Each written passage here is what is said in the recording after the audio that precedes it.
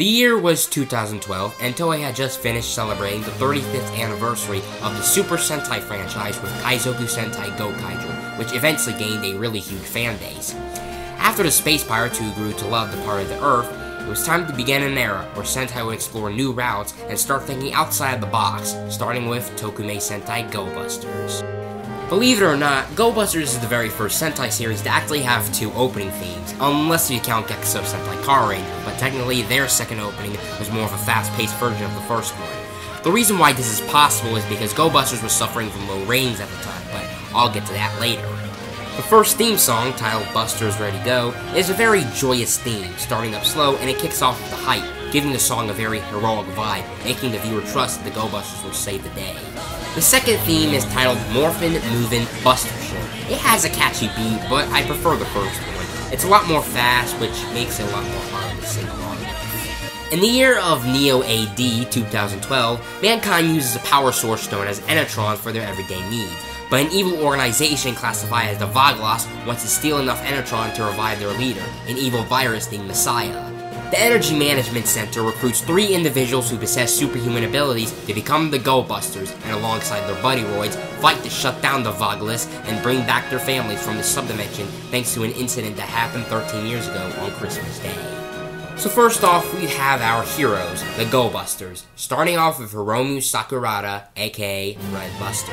He's pretty much a back-to-basics Red Ranger like those from Go Ranger through O Ranger. He's very stern and serious, which are very good qualities for a leader to have. He's also stubborn at times, always taking dangerous risks. He possesses a very strong determination that boosts his desire to get his parents back after they teleport the research center to the subdimension. Seeing that, it shows that Hiromu was the most traumatized after losing his parents at such a young age. He also feels very lonely without them because, unlike the others, he never trained his whole life to fight back against the Vaglas, and instead was raised by his sister and Cheetah Nick. The other two were never traumatized because they've been trained their whole lives to get back at the Vaglas, and they've had a very special bond with one another. The only cons I have for him is that his aforementioned personalities kind of make him a douche, but fortunately the negatives don't overlap the positives. Next up, we have Ryuji Iwasaki, aka Blue Buster. He's more laid back and is also the oldest one of the team, being seen as the older brother archetype of the group, mainly with Yoko. Unfortunately, he's the most underdeveloped of the characters. Unlike the other two, Ryuji never had any loved ones that got teleported into this subdimension, unless if you count Masato Jin, who is his friend and mentor in engineering. Ever since he was young, he's always had a dream of being an engineer, but due to training to be a Go-Buster and being in field combat, he has abandoned that dream. When Jin returned, he gave Ryuji the strength to regain his dream to become an engineer once they are done with defeating the Vaglas. To be honest, saying that out loud kinda makes his abandonment of that goal kinda pointless, but regardless, it does strengthen the determination aspect our characters possess. Then, the sole female member of our group is Yoko Usami, aka Yellow Buster. First off, dim leg. Being the youngest member of the group, she has a short temper. In the first couple of episodes, she has a huge dislike for Hiromu, jealous that he's getting the special treatment and calls him Sis-Con, thinking that he's spoiled due to being raised by his sister all this time. Over time, she eventually gains respect for him. She shares a huge bond with Ryuji because they've been together for all these 13 years, with him acting like an older brother to her and took care of her since her mother got teleported into the subdimension. When Yoko learns of his weak point, this does put a different perspective on her bond with Ryuji, but regardless, given how their bond is strong, she is determined to reach out to him even when he doesn't recognize her. With the vaccine, our heroes gain superhuman abilities that is kind of like a callback to the civilian powers of certain Disney-era Power Ranger seasons. Hiromu is given super speed, much like a cheetah, Ryuji has super strength, resembling a gorilla, and Yoko can jump at an immense height, like a rabbit. Unfortunately, due to this, they also have various weaknesses that are labeled as weak points. Whenever Hiromu sees a chicken, he freezes up because he has a fear of them. This was gained back when he was a little kid and he was locked up in a chicken coop and was attacked by one. Ryuji's weak point is that whenever he fights too much, he overheats and becomes extremely violent, with his voice becoming glitchy. Yoko's weak point is that when she runs out of calories in her body, she becomes immobile and can't move, so to prevent this, she eats candy all the time, especially on missions. What's interesting here is how the weak points are actually a contrast of who they are, where Hiromu is brave and determined, but he's scared of something like a chicken. Ryuji is very calm and friendly, but becomes very scary and violent when he overheats. Yoko is energetic and cheerful, but is slow and weak when immobilized. The team is later joined by two new Go-Busters, Masato Jin, aka the Gold Beat Buster, and BJ Stag, his buddy Royd who can transform into the Silver Stag Buster. Masato Jin was one of the engineers that worked with Hiromu and Yoko's parents and was Ryuji's teacher.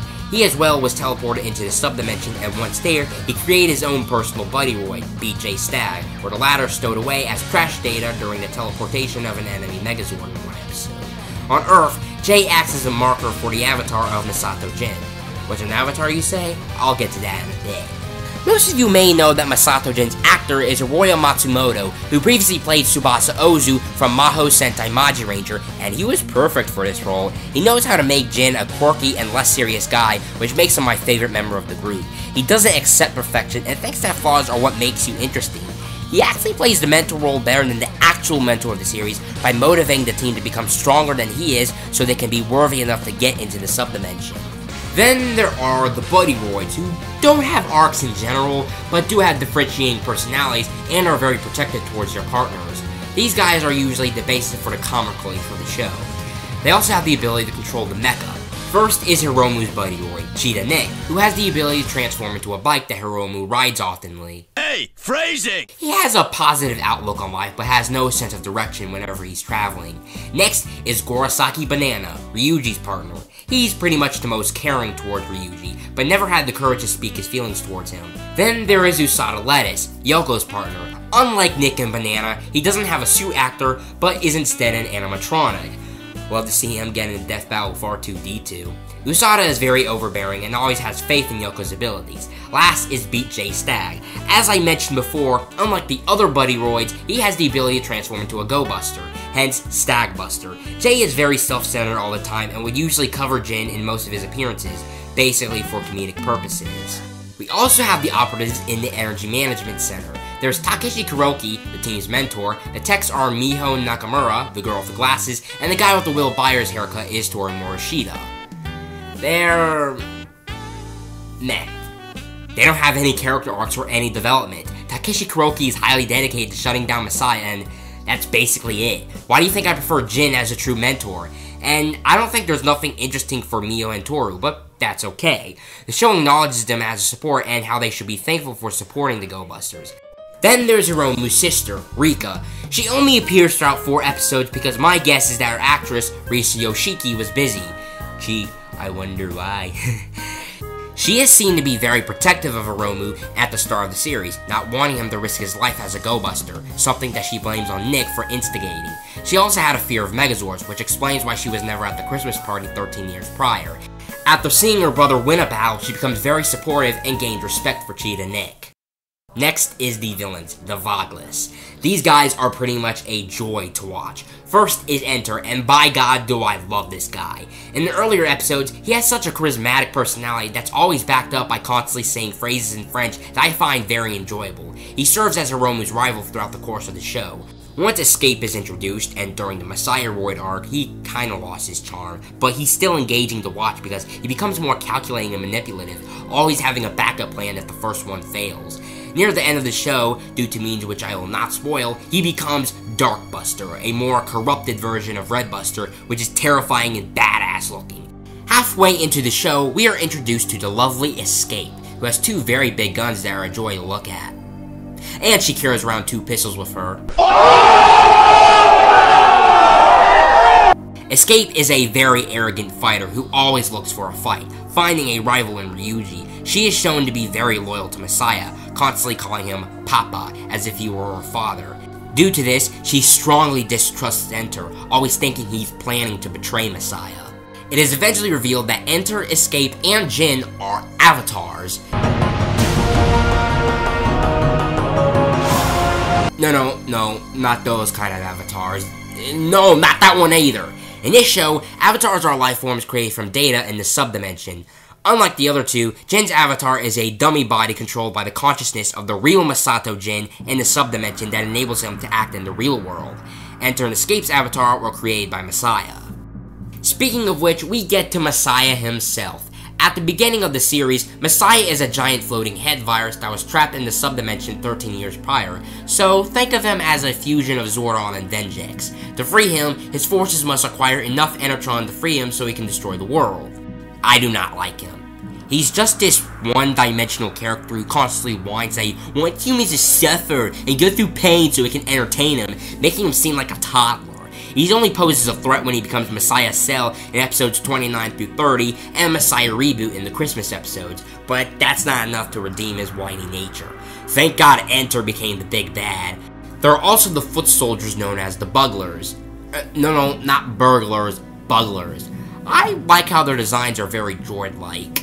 The monsters of the show are known as Metaloids, robotic droids created by either enter or escape from normal objects. When we enter the Messiah arc, in order to gather data from Messiah, enter uses 13 Messiah cards, which when fused with any object becomes Messiah Metaloids.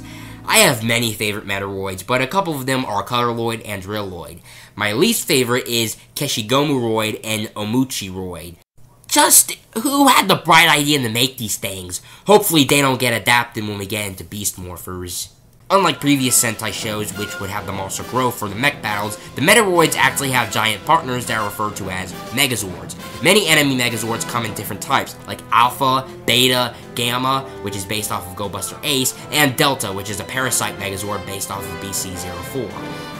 Enter and Escape would have their own personal Megazords. Enter would have Megazord Epsilon, which first appears in the movie, and looks like something that would come out of Neon Genesis Evangelion. Escape has Megazord Zeta, which appears in episodes 42 through 44, and last is Megazord Omega, Enter's second Megazord that first appears in the Gokaiger crossover movie. Next is the Arsenal. The main henshin device is the Morphin Brace, which when the main button is pressed, a pair of sunglasses opens up while it shouts, "It's morphine time!" which is one of the many things fans love about this series. I like the Morphin Brace. It's blue, which is my favorite color, and it's a wrist morpher, which is my favorite type of morpher. The dial gives good detail that when you can turn it, it activates the brace's different features. The sunglasses make it look silly, but then again, it makes sense given that it can materialize into the sunglasses that form on the helmet. They also possess the Transpod, which when pressing the button, it can summon any of their sidearms, which can start out as everyday objects, and they can transform them into their weapons, mainly because of the spy motif. First is a Sogon Blade, which starts out as binoculars and can transform into a combat blade. Then there is the Ichigan Buster, starting out as a camera, it can transform into a laser magnum. The two can combine into the Ichigan Buster Special Buster mode. For Jin and Jay, they can transform by using the Morphin Blaster, which can transform from a phone into a blaster gun. Having their own transpods, they can summon the Dry Blade, which can transform from swords into steering wheels, mainly because Jin doesn't pilot his mech with his Buddy Roid, and his Buddy Roid can transform. At the beginning of the Messiah arc, the Go-Busters are given their own power-up mode. By using the GB Custom Visor, they can fuse with their Buddy Roids and access Powered Custom Form. This form is okay in my opinion. The only thing that strikes out is the armor, and that's just it. Sometimes it's just hard to notice the modified gloves and boots and the silver lining on the visors. Function-wise, it's pretty cool. Red is given enhanced speed, which makes him look like he's teleporting.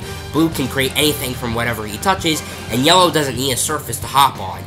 After taming Tatagame Lyo, they find the Lyo Attaché inside of its cockpit, which can detect any Metaloid and can control the aforementioned mech. It can also transform into the big bad Lyo Blaster, later combined with the Sogon Blade. That's some real firepower. But of course, you can't have a Sentai show without the giant mechs, which are called the Buster Machines. As mentioned earlier, the main three can control their mechs with their Buddy Roid partners. The Buster Machines also have the ability to transform into animal form, with CB-01 being a cheetah, GT-02 becoming a gorilla, and RH-03 transforming into a rabbit. CB-01 can also transform into the main mech, Go-Buster Ace, which finishes off most of the enemy Megazords in earlier episodes. All three can combine into Go-Buster O. Jin and Jay would have their own Buster Machines, which can be transported from the subdimension. They pretty much have the same features as the others, Vehicle Mode and Animal Mode, or Insect Mode if I were to be honest. BC-04 becomes a beetle, while SJ-05 becomes a stag beetle. The former can become Go-Buster Beat, but can combine with SJ-05, becoming Buster Hercules. SJ-05 can also combine with Go-Buster Ace, becoming Go-Buster Ace Stag Custom, and enabling it to fly. Whenever enemy Megazords began to recreate the subdimension, for no apparent reason as it goes on, all 5 mechs can form the Great Go-Buster. During the Messiah Roid arc, the Go-Busters tamed the aforementioned LT-06, which can be ridden by Ace in both tricycle and line form. Its main form is known as Tatagami Lyo, which can also combine with the others. By combining with GT-02 and RH-03, it can form Go-Buster Lyo, and add BC-04 and SJ-05, you get Go-Buster King. And of course, we have our movie-exclusive mech, FS-00, which is a frog that can be turned into a submarine, piloted by a small buddy roid named Enatan. It can replace RH-03 to form Go-Buster Kero-O. Let's talk about the show, story-wise. The show is very enjoyable in the first 30 episodes, building up to episodes 29 and 30, which feels like a great mid-series finale. The episodes after are just a two-part crossover with Gavon's successor, Geki Jumanji, aka Gavon Type G. It doesn't do anything to enhance the story, and it's just there to promote the Gavon movie that came out at the time to celebrate the aforementioned hero's 35th anniversary. Onwards, we enter an arc where the team fights off the Messiah Metaloids and gain their powered custom forms. This is where the series begins to lose its enjoyability, but that doesn't make it bad. Fortunately, it picks right back up when we hit the Christmas specials and the episodes onwards.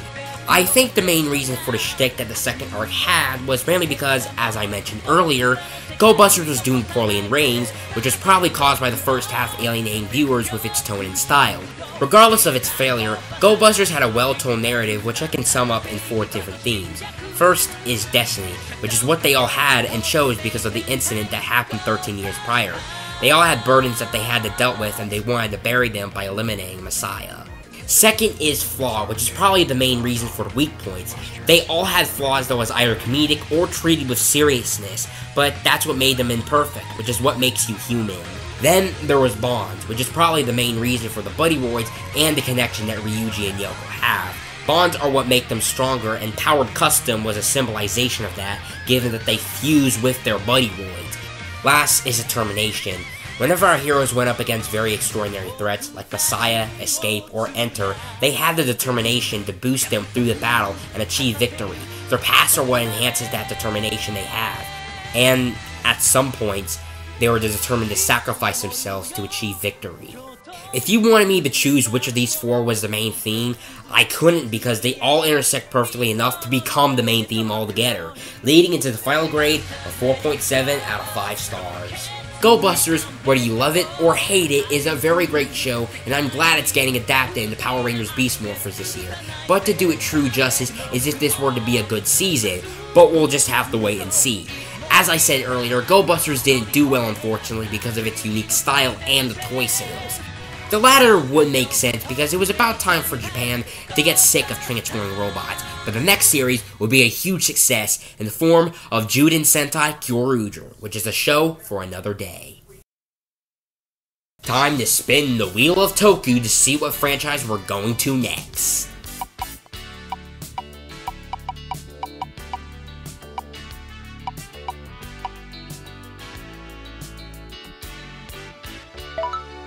Next time, we'll be joining our favorite bug-themed Cycle Rider superheroes known as the Kamen Riders as we venture into